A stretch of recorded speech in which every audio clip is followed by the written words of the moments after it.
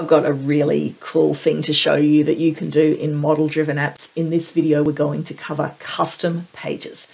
This is where the world of model-driven apps and Canvas apps comes together. It starts to make sense why it's all called Power Apps.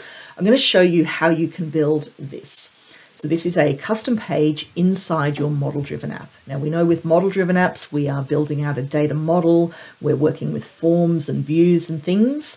With a custom page, we get all of the tools of a Canvas app available to us. So you can create a pixel perfect page. You can have multiple tables on the one page. You can connect to external data sources. There is so many possibilities here. You can create a custom page as a full page, which is what I'm going to show you in this tutorial. No code required at all. But custom pages can also be used to behave as dialogues or side panels and things in your app as well. There's a little bit of code involved in that. Check out the link to the documentation below if you would like to know more, but I'm not going to cover that here.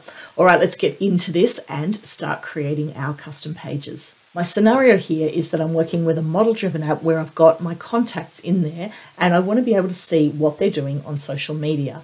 I'm going to use Twitter as an example, nice public data source, to show you how you can use this to connect up to another data source. And a huge shout out and thank you to all of my friends on the Twitter community who put their hands up and said that they would love to be part of this demo. You will see your name here if you're one of those people. Now, the first most important thing I'm going to tell you is when you get started, please make sure that you're building inside a solution. It matters for this. If you go ahead and create a custom page somewhere else and not in a solution, you're going to have trouble finding it later. You can always add it to your solution after the fact. If you do miss this step, you're going to have a much easier path if you start in your solution. So here I am. I'm going to go into the menu here to choose New. I'm going to go into App and choose Page. And what we have on the screen here is something that is going to look very much like a Canvas app if you're familiar with that. If Canvas apps are completely new to you, you might want to go check out my tutorial for complete beginners there. Let me navigate you around the screen here and explain a few things. If this is stuff you already know, just jump ahead to the next chapter. So what we've got in the middle is a blank canvas. We can bring whatever we like in here and design this down to the last pixel. Down the side here, we've got our navigation menu. So I'm in the tree view, and as we build out the app, you're going to see all of the components being added in there. Plus are all of the different pieces that I can add in here. Just be aware this is not exactly the same as everything you can do in a Canvas app. This is a different object, a custom page, and there are some limitations in there. Check out the link in the description for the known limitations if you want to know more about that. But there is plenty that you can do here. We've got our data menu, so this is where we're going to connect up to the different data sources and some other things in here to connect up to media and other resources, which we're not going to use too much of today. So let's start in the tree view here on the screen, and I'm going to start adding components. And the important thing here when we're working with creating a custom page in a model-driven app is that we want to build a responsive page, because your model-driven app, without you even having to do anything or know about it, is fully responsive. If you scroll to different screen sizes, you will find that the components are responding to that. So if you're creating a page for your model-driven app, you really want to go with that as well. So I'm going to go in here to insert something. I'm going to scroll down here to the section called Layout, and you'll see these two things here, horizontal container and vertical container. Now, these are the pieces that are enabling us to build a responsive app. I'm just going to take a minute and explain this because it does my head in a little bit with the names horizontal and vertical with those images, because see how it looks a little bit like the wrong way around. So the concept here is that a vertical container means that the pieces that you're going to put in it are stacked vertically. So I might have a header and then a search bar and then a gallery or something like that. So you can see that's why the icon looks like it's going like that, because we're stacking them vertically. A horizontal container is something that I'm going to use if I want things to sit side by side in a horizontal pattern. So I might be creating my header and want like a label and an icon and a picture and the person's name or whatever across, or a series of galleries side by side. That's a horizontal container. So on my page here, I'm actually going to start with a vertical container because I want that scenario of sort of like a header and then search and galleries and so on. So we're going to put that into the app. Now you'll notice as soon as that jumps onto the screen here, we have got the object that I'm working with, the component that I'm working with, and then all of the properties that relate to that component down the side. I've got a properties drop-down menu here, so I can choose that, and the formula bar will relate to those properties. I like to go back to my tree view menu, especially if this is new for you, just so you can start to see the structure that is going to be built out here. For each of the components that I add, just to stop it being confusing, I'm going to give it a new name. So we're going to call this the main screen, which is just the sort of overarching container. Now, what we want to do here is to make this take up the whole screen. And when we're working with responsive components, we don't sort of drag and drop them. This one actually allows you to, but many of them won't allow you to do that because we want to set the size based on things that are relative to other parts of the application. So we want this to be relative to the full size of the screen rather than dragging it to be particular dimensions, because then whatever size screen we're on, we're good. So first of all, we have the X and Y properties, which determines the actual sort of starting point for the component. So I'm going to go into here, my drop-down list of properties, and choose the X property, and we're going to set that to 0 and watch what happens. It's right at the 0 location on the X axis. And the same for Y, we're going to go in and give that a 0 as well. So now we've got it in that top corner, 0. And then we want the total width and height to match the width and height of whatever is going on with the screen. So again, for this component, I'm going to go in here and I'm going to find the width property. And we're going to put a formula in rather than an absolute value. That's an absolute value of 638. We're going to make this the same width as the parent, which is the whole screen here. So we type in parent, and you'll see it's helpfully suggesting that for me already, the width of the parent. And same here, we're going to go to the height, and you reckon you can guess what this one will be? Parent.height. All right, so there we have our first vertical container taking up the whole screen. Now it looks like we haven't done much so far, but that's the thing that's going to enable everything within it to be responsive. We're actually going to build out a hierarchy of responsive components in here. I'll take you through it, and we're going to make sure that we see that hierarchy on the tree view as we go. Next up, I'm going to add a header to my page so that I've got a nice heading at the top. And I'm going to use a container for that as well, so that it is also responsive. If I make something centered, that it will move along with the app.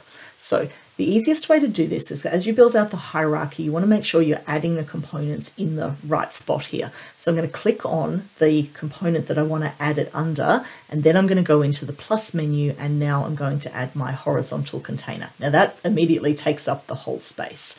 Again, I can't drag and drop this thing because it's responsive. Remember, everything needs to be relative. So the first thing I'm going to do here is go into this flexible height property, because I don't want it to have flexible height. Do you see there? It's already changed back. I want to determine the height myself. So I can now go in and change this to be, let's see, 100. That might be a bit much for a header. Let's bring it down to 50. There we go. All right. So what we can do now is give this a nice background color. So we'll make it a nice sort of blue. There we go. Now I can add other components into that horizontal piece. So what I want now is to add a label, which is where I can put the heading. So again, let's just go back here. I'm inside container 2, so I choose that first. Now I click my plus button and I add a label, and that's added that in there. Now I can set the height of my label relative to that. So I've got a height here of 32, or I can say, actually, I want that to be set by the container so that it is there. I want to choose flexible width in this case to be on, because I want this to take the width of the container and be flexible with it. And now I can put in what I want my text to be. So we're going to call this one, we'll call this one a Twitter dashboard. I am going to give that a nice white color so that we can see it. I'm going to make it bold, and then I'm going to choose my font size. Now just be careful with the font size here, because the way the custom pages work is that the font size renders much bigger than what you might be used to. Here are the details. So you'll see, for instance, that if you want something to end up looking like a 17-point font, you want to be using 12.75. So the first time I did this, my font was out of control. I'm going to live dangerously here and make this a 14-point font, and then I'm going to put it in the middle. All right. This will actually look bigger on the screen when it renders. Now what I've got, horizontal container, label inside the horizontal container, centered, all good. Next thing I want to do is to add another piece in my overall, back to the sort of hierarchy here of my vertical container. I want to add something that's going to have a search bar and some other information. And then below that, I'm going to add a couple of galleries. So let's keep with the naming conventions here, because it is going to make it a whole lot easier for me. So we're going to rename this to be header container. and this one is my header label. All right, now I want to add another piece inside that main screen container. So we're going to go in here and I will add another horizontal container. Again, I want this one to not be flexible height. I want that to have a height of 50 as well. And just to get the rest of the structure of my screen while I'm going on in here, I'm going to go back into the main screen, and I'm also going to add another horizontal container like that to put a couple of galleries side by side. Now that is taken up, see what's happened there? It's automatically taken up the rest of the screen because I'm doing that stacking inside the container. That's all good to go. I'm just going to leave that one to behave as it is. So let's add the galleries in here first, and then I'm going to go back and work with this other container in the middle. So we're going to rename this one to be gallery container. And galleries are what we use to display data from other data sources. So I'm going to show you here that we're going to connect it to a table inside Dataverse, as well as that external table for Twitter.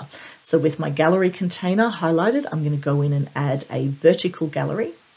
I'm going to choose my data source. So it first wants to connect to Dataverse. Awesome, that's where we're headed here. I'm going to search for my contact table because what I want down the side is that list of contacts. So that will automatically connect to that table. There we go. Now I want to choose a particular view here. I've already set up a view in my model-driven app that is social media contacts that just finds the people, and you might start to see some familiar names here now, who have a Twitter handle associated with them. So that's a view that I've already got in the app that I can access here. All right, so far so good. I want another gallery side by side. So we're going to go back here again into the gallery container and add another vertical gallery. And you'll see what happens there because I'm in a horizontal container that we've got the two galleries side by side. This time what I want to do is to make a connection to Twitter. Now I'm using Twitter in this case, but you can connect to any data source here. If you've got other business systems that you use, if you want to bring in productivity things, you could bring in connections to Teams or Planner, to do so many options you can explore here, but this is the one I like to have a bit of fun with as a real life example. So I've connected to Twitter there. I've got a bunch of errors here because this isn't actually anything useful because I need to specify what's going on. So each connector has its own set of formulas. And you'll find as you create formulas that if you use a dot, it will give you a suggestion of what comes next. This is an expression language called PowerFx. There's a heap of stuff to learn in here, but I'll take you through this one as a little bit of a tutorial. Each connector has its own things, and you do get to know the one that you're using with. So this is actually going to be the user timeline is the thing that I'm looking for here. And you'll see it gives you a little bit of a hint as to what's needed here. So this is telling me it needs to be the user name. So the user name is coming from this gallery here because the idea is I'm going to select something and then see that person's timeline. Let's go back over here. I'm just going to do something here so that we're consistent. We're going to call this contact gallery, and I'm also going to rename this one to be Twitter gallery. So in my formula here, this is the user timeline, and what I'm going to be looking for is in the contact gallery, and I can put in a dot. I'm looking for whatever I've selected, and of that one that I've selected, I'm looking for the field or column called Twitter handle because you can see that's in there. So I'm grabbing from my contacts, whichever one is selected, the Twitter handle. Now, the next thing I need is a comma here in the suggested things. And now it's telling me the next piece I need in my formula is this little syntax here, max results column number. How many results do I want in there? So we'll use the curly brackets, max results, and the default is 20. That seems good to me. We'll put that in, close the curly brackets, and then don't forget to close the brackets on your formula. All right. Now, a couple of other things. It seems to be doing something now, but I've still got some error messages. I just need to tidy this up a bit. So I'm going to go in and say I just want a layout of one line because I don't want all of those other things in there. That's got rid of all the errors now because it's starting to align. That's not terribly useful though, right? Let's see what the fields are here. Created at, we don't want that. So we can go down, and I actually want the tweet text. So there we go. We're starting to see a Twitter feed here. That's not really enough space. So what I want to do here is click level out. So now I've selected the whole gallery. And what I want to do here is set a property, which is the template size. So that's the size of what's going on inside it. I'm going to set that to 70. There we go. A bit more spaced out. I also want this to take up the full, see how this is not taking up the full height of that container? So we're going to go in here and say that the height stretch to the whole thing. And then I'm going to click back inside the gallery with this little edit button, and now again click in to that piece of text. And this one I can actually drag and sort of take up a little bit more space inside each piece of the container. All right, looking good so far. Now, I want the data to be a little bit more balanced here, because the one on the left is really quite small and the one on the right is not much at all. Before I do that, let's just save this, because that's always a good idea. Probably should have done that earlier. So we're going to call this Twitter dashboard. Whatever name you give it here is what will come up when you put it into your model-driven app, so it's good to do something sensible there. And I can preview the app by clicking preview, or I could hold down the Alt key just to preview it in here. So we've got users down the side here and tweets down the side. If I click on each user in turn, I'm going to see their tweets popping up in the right-hand side there. If I minimize this and drag it around a little bit, you'll see that it's responsive. See how my heading is moving across and the other things are moving across in there? Looking good so far. Let's close that preview, maximize the screen again there, and let's keep going. I'm going to just zoom this down again. That's sort of taken up more space than I want. Now, to get these a little bit more evenly spaced, what I'm going to do is click on one of those containers, and we can see here that we can have the fill portion. So flexible width needs to be on, because flexible width is going to sort of move around as things happen. But this is saying that it's one portion of one, and this one is also saying that it's taking up one. We're actually going to turn this on. So now it knows there's two portions in there because we've set them both at flexible width. So the container understands that it's got two things to work with. But I'm going to say for this one on the right, I want that actually to take up two spots. And you'll see that it now understands that there's three. So I've created more width there. If I wanted to go even further, I could say 3 and it would take up 3 out of 4. I think I like 2 out of 3 a little bit better. So we're going to go with that. So again, I'm not dragging and dropping those sizes. It's relative within the container. Now, the other thing I want to do in here is to bring in some navigation so that, I mean, I can click on the person, but I quite like to have the little arrow in there to make it a bit clearer. And I can also, from my custom page, navigate back to the rest of the model-driven app. So you can have things like plus buttons in here to navigate back to a form to create, or we can put something in here that would allow you to click through, not just to view their tweets on this dashboard, but to actually click through and look at their profile, the contact page. So we're going to go inside this and edit this. And then I'm going to, back in my plus menu here, this time I'm going to add an icon. Now you'll see what happens there when I add it inside a gallery. If I've got it right, it's added it into all of the pieces of the gallery. So let's just move this across a little bit here. And once you've got your icon in here, we can go in here and choose which icon we want. Rather than scrolling through them all, I can just search. So I'm going to choose a little person icon in there. And then when I select that icon, what do I want it to do? So we're going to get rid of that formula.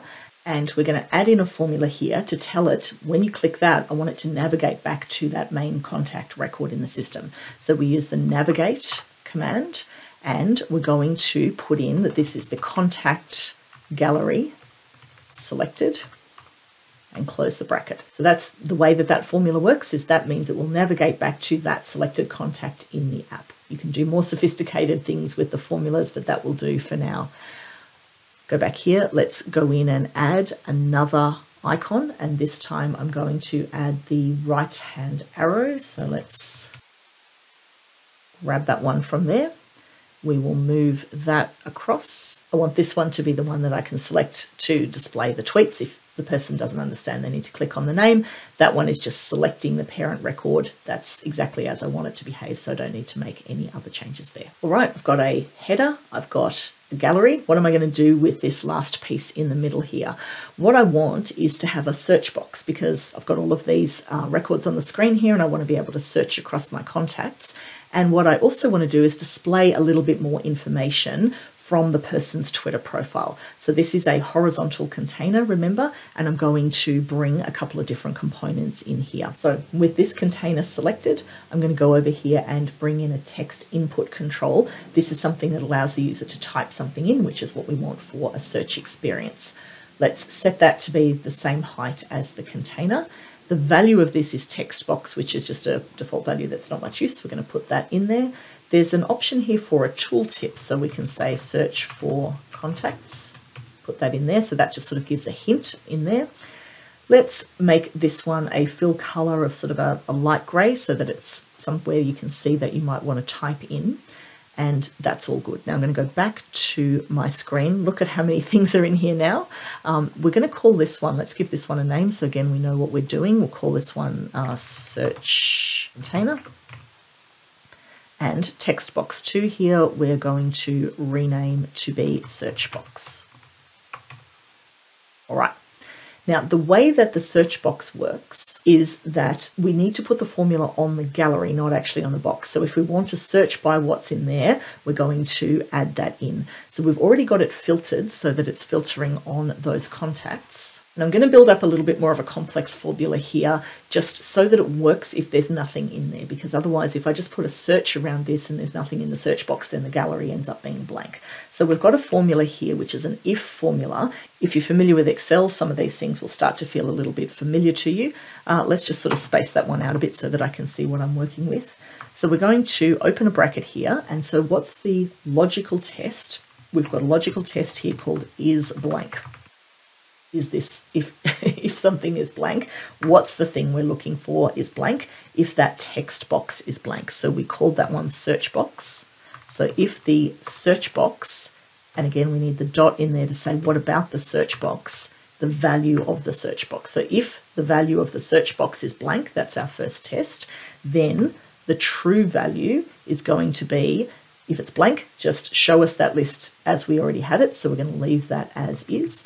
And if it's not blank, then what we're going to do is take the search based on this thing again. So we're going to search on that filtered list because I just want to use that filtered list every time. Don't worry if this is starting to get too much if you're a beginner, because this does take a while to figure these things out if you're new to it. And what we're doing here is finding the search box value.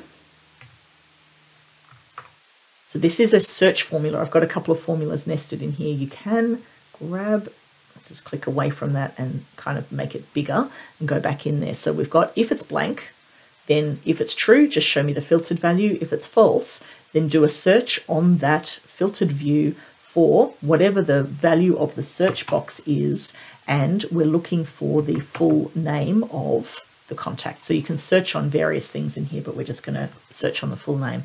I'm going to close brackets twice, and then all my error messages are gone. We're all happy. All right, now let's add some other pieces in here. So clicking again on that horizontal container, I want to bring in the image of the person that they use on Twitter and their description. So let's bring those pieces in. I'm going to use a label for the description. Again, let's make that the same height as the container, and also an image.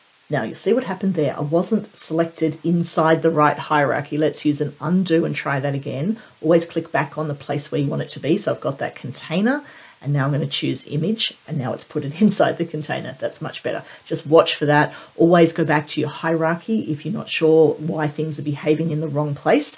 And if it's in the wrong spot, then you can redo that the way I've just done.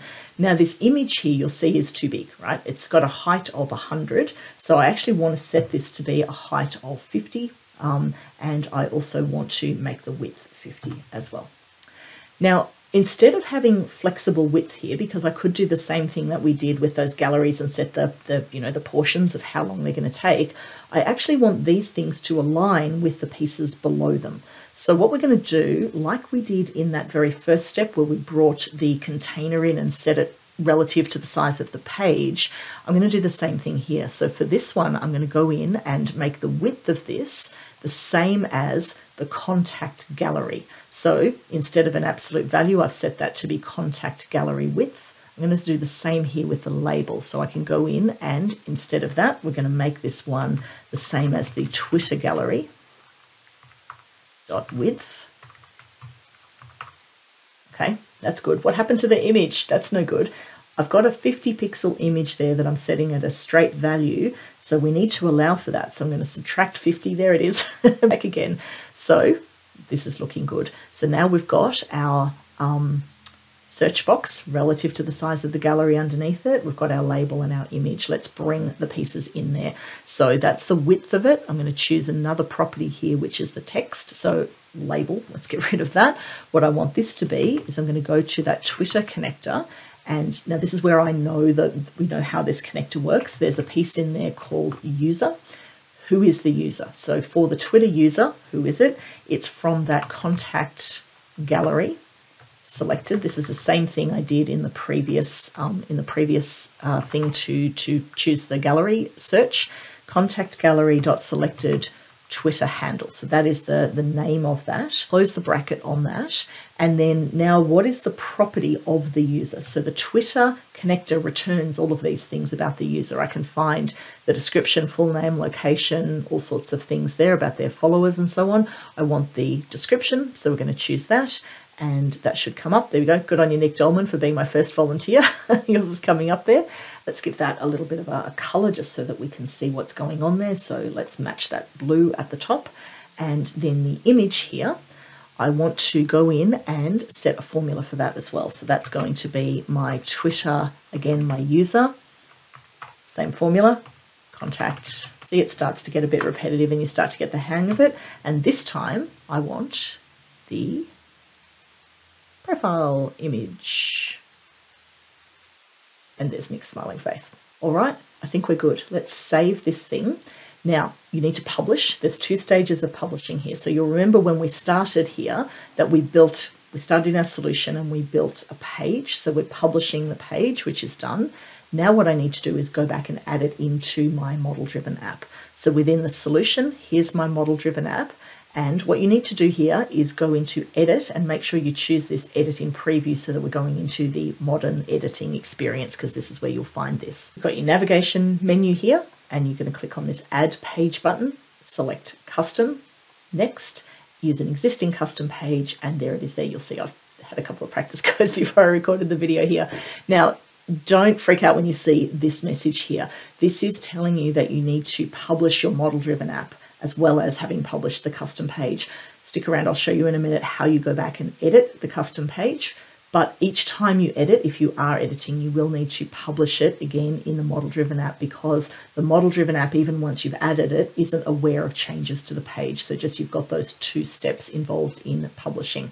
Let's say, okay, thanks for that. Save what we've done in adding that to the menu, and then click publish. You get another warning here that's telling you that the preview needs to be refreshed. It can take 30 seconds or so for this process to finish, so just sit tight, it's going to be good in a minute. Now, when you're doing it for the first time, it's also going to prompt if I'm using a connector, so it's prompting me that I want to make sure that I'm authenticating that connector. And there's my app starting to come to life. Now, we're not seeing the full screen view here, but we're all good. Let's go ahead and click play. Before I do that, just some other options here. So we've got the content type. You could change the title of it here. It's defaulted to what I had before. You can also give it a different icon, which is using a web resource. So I'm going to choose just from something that I've got in there to make it a little bit nicer. That standard icon that comes up is a little bit ugly. And so we will save that again. Probably should have thought of this before. Publish that again, and then we can hit play and we're good to see the thing in action. So I'm in my model-driven app. There's my new Twitter dashboard. I can click on that. All right, let's have a little bit of a mess around. Firstly, with the responsiveness, see how I'm scrolling down and it's still fitting everything in on the screen.